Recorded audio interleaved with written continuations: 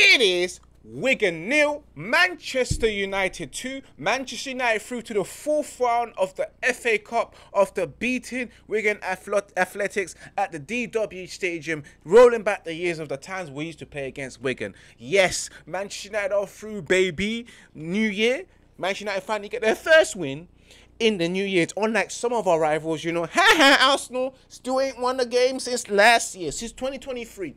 But back to the game of Manchester United, guys. And what I have to say, I can be happy with the result. I can be okay with the performance. But the scoreline, am I really happy? Hell to the no. Do you know why? Because this is a team that's League One. And Manchester United struggled to be a team that's in League One. Struggled to be clinical against a League One team's defence. Yes, the amount of chances Manchester United had, but couldn't eat their dinner, couldn't finish their dinner. And at times it became frustrating. Players like Marcus Rashford, we're going to talk about him today because another game of Marcus Rashford and he was absolute trash. You know, Bruno Fernandes as well got his goal, but again, the performance in terms of galvanizing that midfield, taking it by the scruff of the neck and just dominating, failed to do that. But we're not here to talk about all complete negatives. We're going to talk about the positive, guys. For those who are watching, make sure you smash that like button and share it across all social media platforms and subscribe to Red United TV and follow Red United TV on Rumble.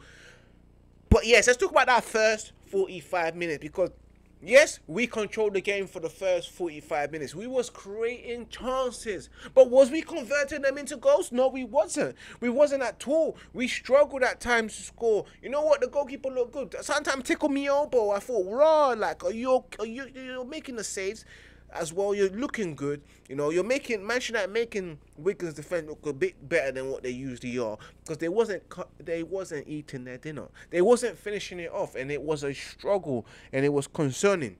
But the goal did come, and that goal came from Diogo Dalot, whatever his name is, man. Diogo, whatever. There's just been a mistake in the birth certificate, but Diogo Dalot scored from outside the box as well, curls it in with a cool finish with his ice in the veins kind of celebration.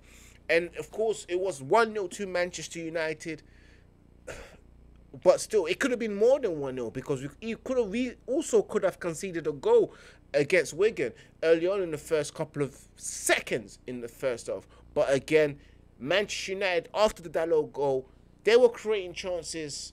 Højlund had chances, or Højlund hitting the crossbar. Højlund had a hat-trick of misses, you know. He could have had a hat-trick, but he had a hat-trick full of misses, you know. Good clear chances, goals, which he ended up missing, you know. And that makes me think, this guy, is he really... Is he a B-Tech Haaland or C-Tech Haaland? I just don't know. But yes, Manchester United going into the half-time 1-0 up against Wigan.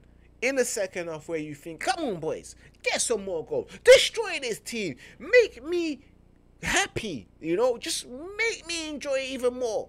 But Manchester United went into that second half the same as they were in that first half. Yes, controlling the game. Yes, creating opportunities. But guess what? Just not converting these opportunities into goals. And it's really concerning because we've got Spurs next. I know we always say, it's only Spurs, lads. But this is Manchester United.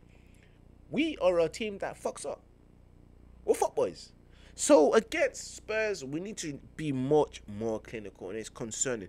The second goal coming from a Bruno Fernandes penalty, which he won himself. He got tripped. And this time there was no VAR. And I just can't explain to you why there's no VAR in the third round of the FA Cup. You know, you think they'll be a bit more organised when it comes to this type of competition, but they're not. And it's a cup game, and a cup game means a lot to these people, especially for a team like Wigan who's in the lower league. It means a lot to them as well. So I can't believe there's no VAR, but it would have been a penalty. Right? I can't imagine the referee saying no penalty because there was contact. Bruno finishing it off as always, you know, scoring these penalties as he always does. Bruno Fernandes, as they call him as the nickname. And got that goal to make it 2-0 to Manchester United. Manchester United, even in the second half, opportunities galore, but just not finishing it off. And it's alarming, I have to say, for you Manchester United fans. It was full time, 2-0 Manchester United getting that win. let's talk about it, guys. Let's talk about the players, because I'm looking at the players today. Marcus Rashford against a League One defense, struggling to beat his man, you know. Struggling to beat his men as always. Marcus Rashford was awful. And it's so concerning that someone that's on 300k can't beat a League One footballer that's probably earning £1 grand, £2 grand, £3 grand. I don't even think nowhere near £10,000 to £15,000 a week. And you earn about 20 to 30 more times than that. And you still struggled to beat their defense, struggled to make the right decisions. You know what? I scratch my head sometimes. I'm wondering if Marcus Rashford is good at maths, you know, or good at trigonometry, like science and etc. Because his footballing IQ is just, it's below the standards. You know, it just won't improve. Like, he was horrible. And again, we need to really start considering the fact that, do we want this guy to be the forefront of a Manchester United, to be the face? Because he's inconsistent from season to season to season. But anyway, guys, even in games to game, he's been poor throughout the whole season. Bruno Fernandes had another game where he really didn't do nothing. And again, I have to say, the set pieces today with Bruno Fernandes or Rashford, can you please not do that ever again? Rashford, do not come anywhere near Bruno Fernandes, because when you guys combine together trying to do your fusion, you end up becoming the fat gold trunks, you know, all the time. You're always messing up your fusions. You end up being the fat Gotan. You are the fat Gotan when you fuse, because it comes out right. You're not coordinating right with your fusion. Yeah, the dance ain't right. You know, you guys, you don't combine well. Like, just stop it. Bruno Fernandes and Marcus Rashford, stop it. Kobe Mino, he did alright today, but Rasmus Højlund, like, seriously, mate, I am scratching my head when it comes to Rasmus Højlund. I am not convinced that he is the one that can take us for score goals, because he's struggling for goals at the moment. And then you look at Diego Dalot as well, who had a good game. It was instrumental throughout the whole first half, and then second half, cutting in from the left-hand side into the midfield, tucking in, just doing well. And then Andre Onana, I don't know why he was in goal today.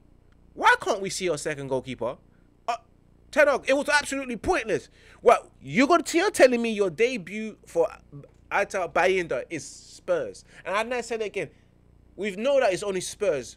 But Spurs can sometimes turn out to be the real Spurs and not be Spursy towards us and beat us. They did beat us last time. So, again, on another plane, I don't understand why.